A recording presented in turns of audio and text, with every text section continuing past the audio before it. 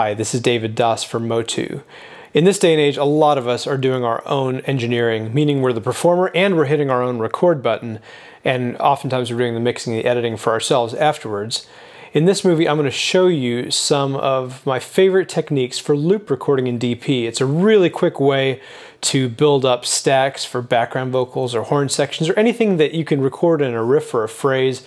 There's a really easy, simple, fun way to do that in DP. What I'm going to do is take a band track and overdub layers of horns on it. I've got the track set up here, so have a listen to it and you'll hear some MIDI horns which are placeholders for what I'm about to record.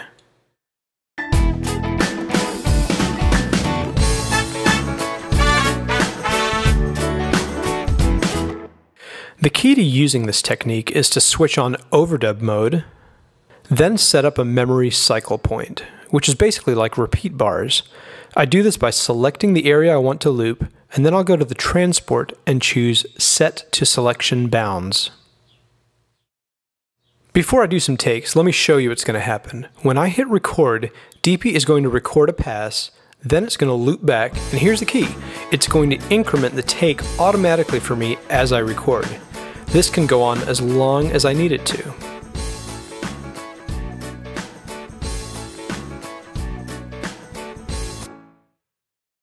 Okay, so let me stop there. I'm going to undo that, and let's do some real takes now. Because I have infinite looping going on, I'm not going to worry too much about perfection. I'm sure my first few takes will be warm-ups, but once my lips warm up to the trumpet, I should be able to get some keeper takes. When I'm confident I've nailed the top part, I'll just move on to the harmony. Here we go.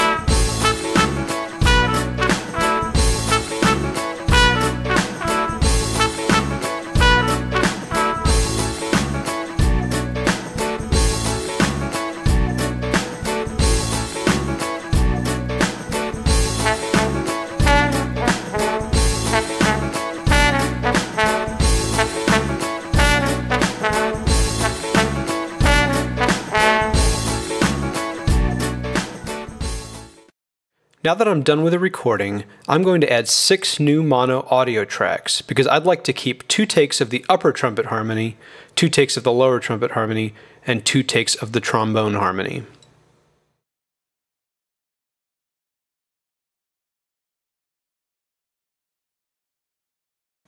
In the mixer, I'd also like to pan them around a little bit.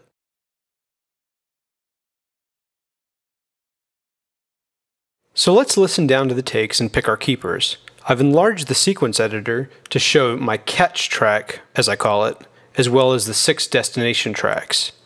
Now I'm going to use a keyboard shortcut to take me through the takes sequentially, so I can listen to any of them, like this one.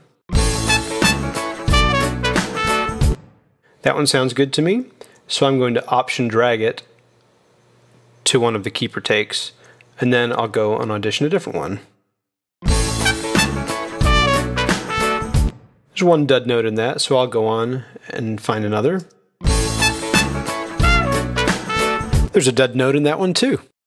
Let's jump ahead in the story. Offline, I've gone ahead and listened to all these takes and chosen the best ones so you don't have to sit through this. But I will show you the process of dragging each of them to their final destination tracks.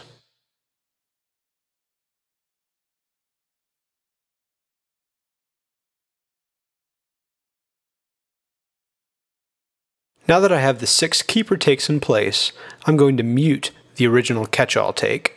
Then option-click the play triangles for these 6, which is going to solo them so I can hear them by themselves.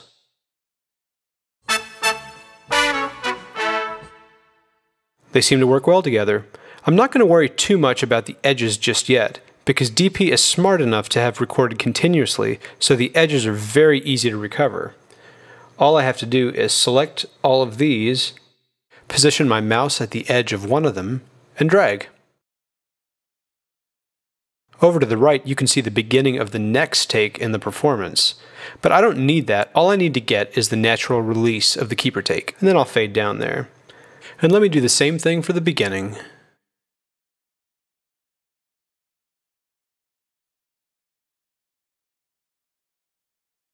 I've always thought the traditional way of recording can be a little bit unnatural, as in there's an engineer and the performer, and is everybody ready? Quiet, we're hitting record, we hit record, and suddenly the performer's on the spot just to deliver the perfect take, or there's disappointment. And using this loop recording technique really frees you from that, because it allows you to get more in the flow of the groove and just enjoy the music and not worry too much about whether every single take is absolutely perfect, but it just lets you enjoy it more. So I've used this with great success. Like I said, background vocals, horn sessions, anything that can be done repetitively like that. I've even used it over like a long loop of an entire verse of a song. Just let the singer get into the groove and try a few different things without the pressure of constant self-examination.